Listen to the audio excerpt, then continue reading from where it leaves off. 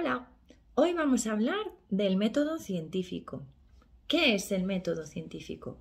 El método científico es un proceso ordenado que nos permite dar respuesta a fenómenos que ocurren en el mundo o en la sociedad.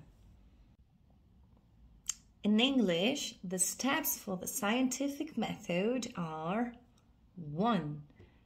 Ask a question or make an observation. 2. Write a hypothesis. 3. Make predictions.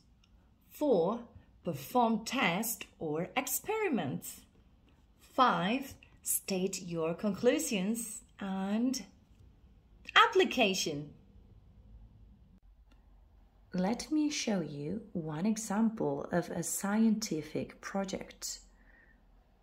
Let's see what's inside.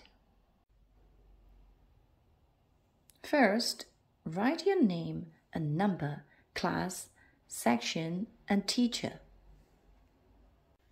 Secondly, you need to write a title for your science project. You can choose an object or a symbol related to your project. In this case, there is a heart. Inside your project, you need to write the project title first. Then, copy the questions of the project. This is related to the activities, statements, or tasks.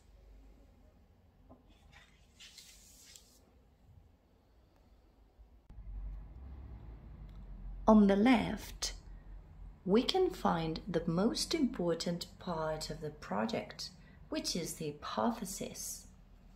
A hypothesis should always predict what will happen, be clear and understandable, be testable and measurable. Then you have to continue with the procedure. Here you have some examples to complete the procedure of your science project.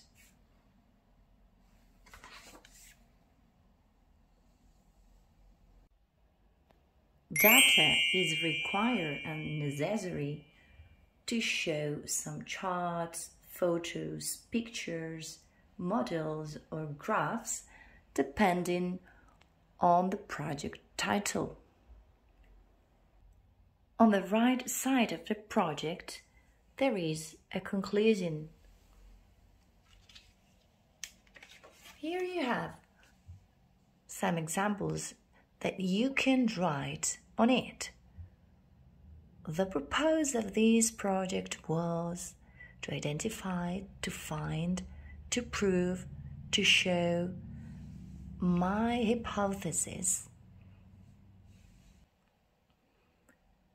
Who helped me? This information is quite important for the teacher as well. Here you have some examples that you can write on it.